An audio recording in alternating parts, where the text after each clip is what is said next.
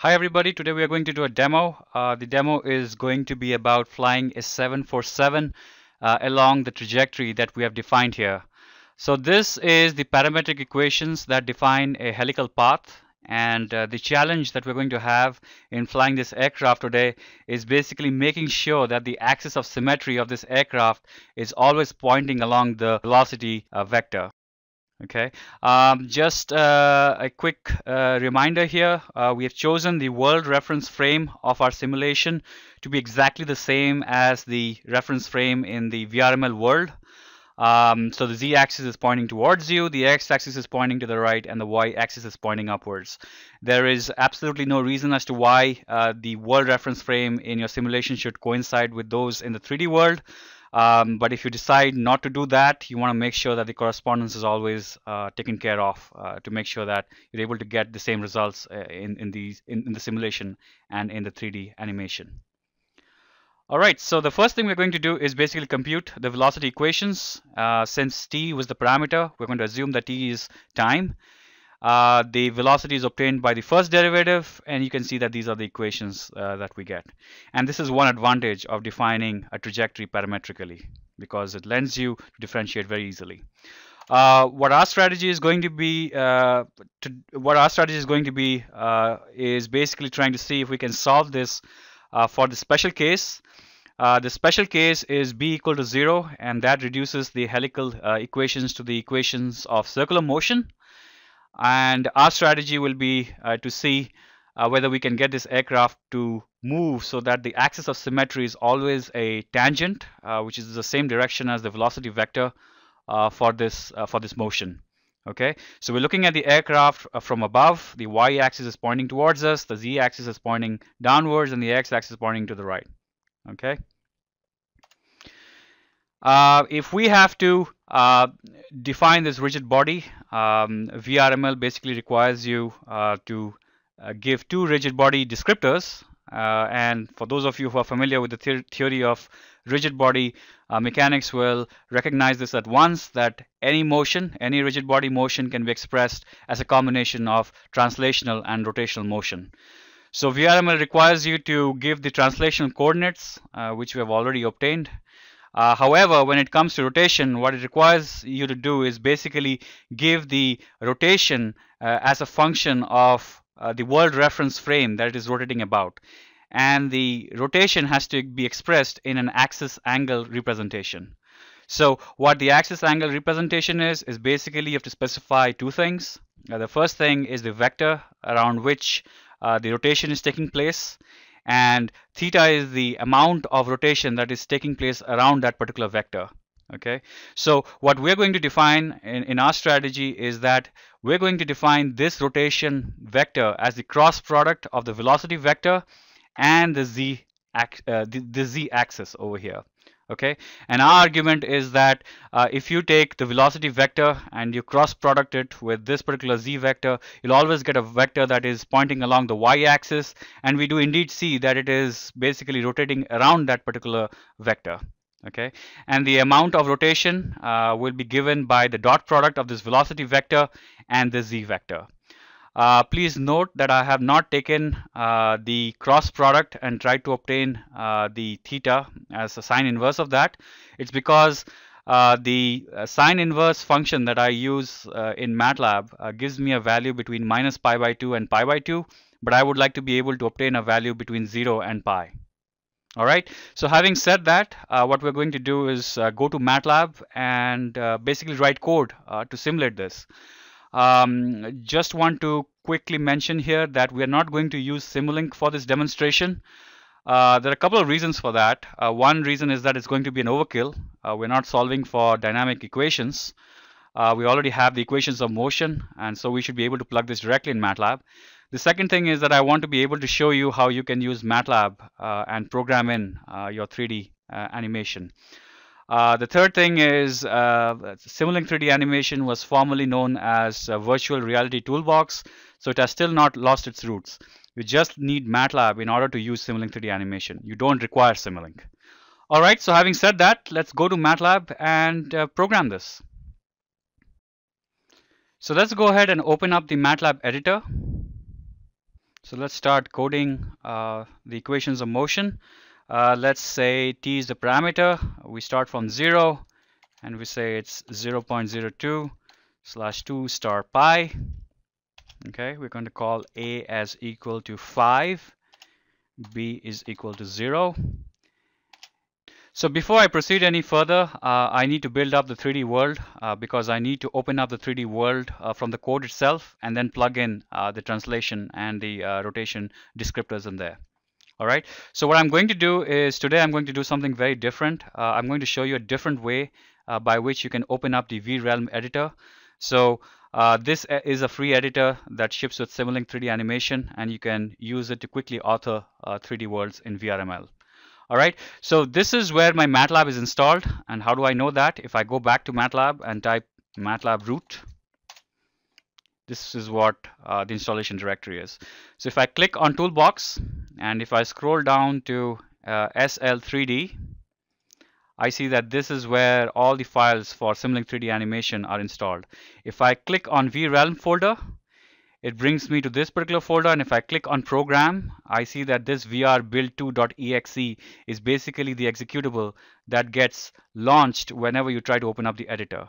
All right, so you can quickly go ahead and create a shortcut on your desktop. Okay, so you can go ahead and create a shortcut for your desktop. All right, what we're going to do today is I'm going to simply go ahead and click on this.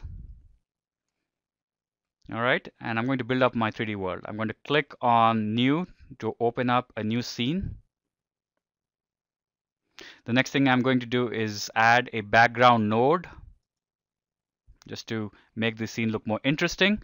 Then I'm going to go to libraries and I'm going to click on import from. I see there are 3 libraries: material, object, and texture. I'll click on the object library.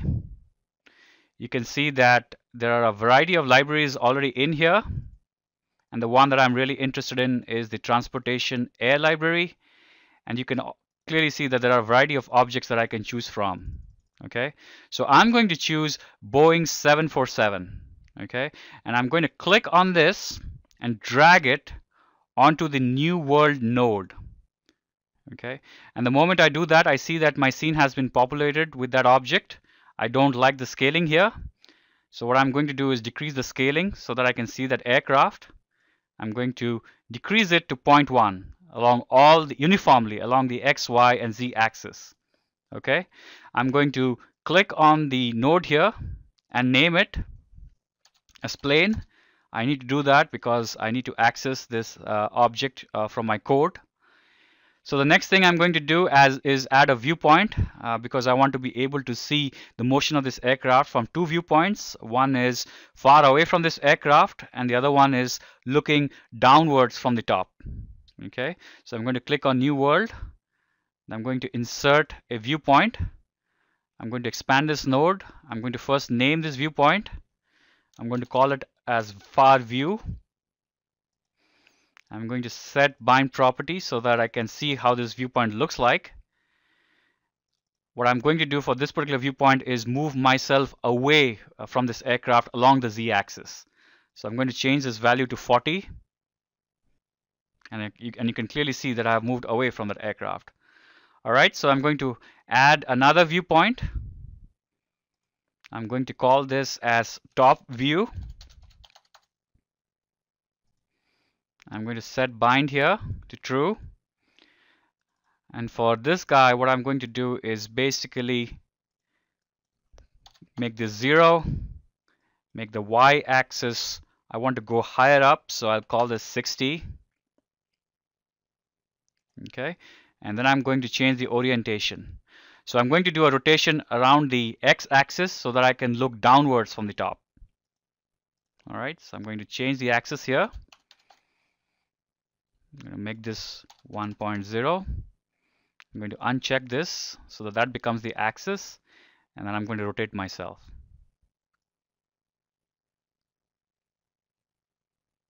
And you can clearly see that I'm able to see my aircraft right there. All right, so having done this, the next thing I want to do is go ahead and save this.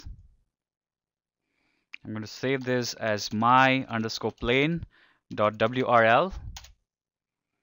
And I'm going to close this now because I have my world. Go back to MATLAB and start coding this. The first thing that I need to do is basically create a VR world object. Then to do that, I use VR world.wrl and call this new. I need to open it, and to make it visible, I need to use the VR figure function, very similar to the figure function in MATLAB.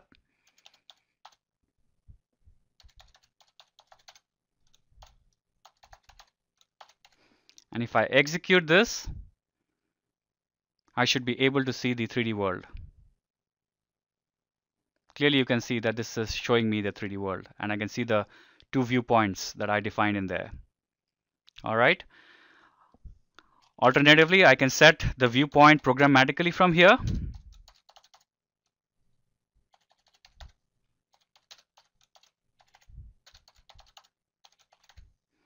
And if I execute this, I'll see that it takes me to the other viewpoint. All right, so let's go ahead and code this. We're going to create a for loop.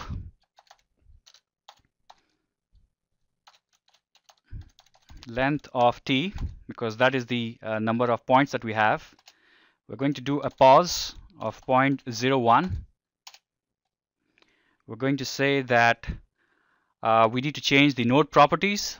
In order to do that, I need to first create a VR node object. And to do that, what I'm going to do is call this the node object and use the VR node function. And the node that I need access to is the plane node. So I come down here and I say airplane dot translation is equal to a star cos of t, and is parameterized.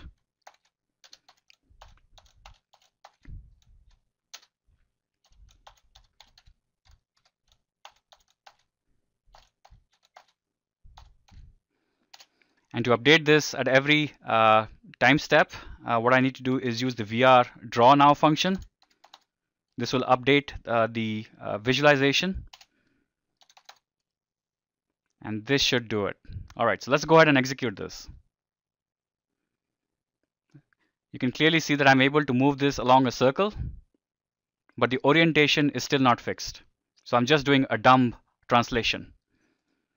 All right. So to do the rotation, what I'm going to do next is define the vector z.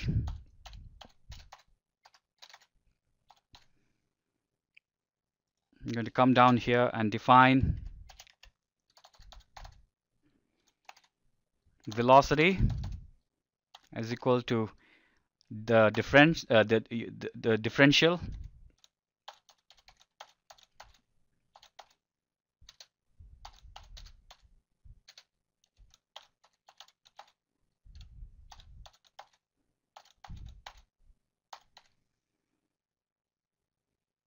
I'm going to call this vector, which is the cross product.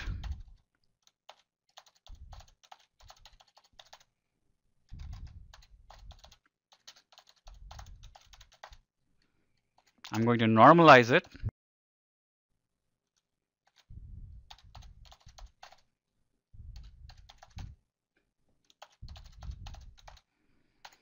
To compute the theta angle, I do the same thing. I just copy this here.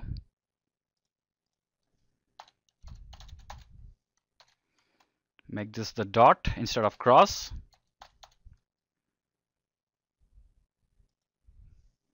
And then I do the norm.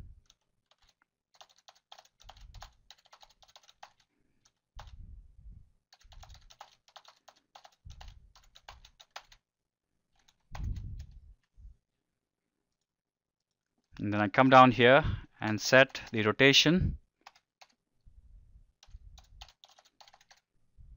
is equal to vector minus theta.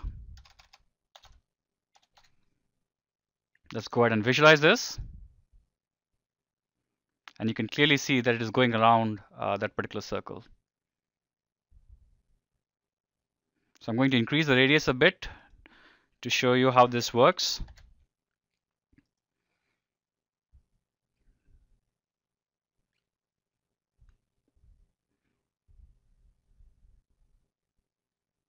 To show you from another viewpoint, I'm going to change this to far view.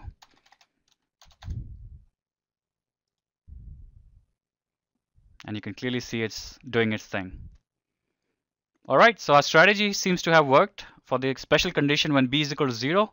What we're going to do next is basically put the value of b equal to 1 and see what happens. All right, so it seems to work. Wow. Seems to go up again. That's very interesting. We saw this weird 360 degrees flip. Let's do it once again. That's a flip. Now, I've been told that when they did the test flight for the 747, the pilot actually did this 360 degrees flip. All right, so our strategy does seem to work, but apparently there's something wrong or incorrect with the way we have done our computation, or the fact that we have tried to extrapolate a solution for the special case b equals 0 to the three-dimensional case. And I'm going to leave that as a mystery for you to figure out. Okay, so you have this code with you and try to figure out what is happening at that particular point in the trajectory where it's doing the 360 degrees flip. Thanks for listening.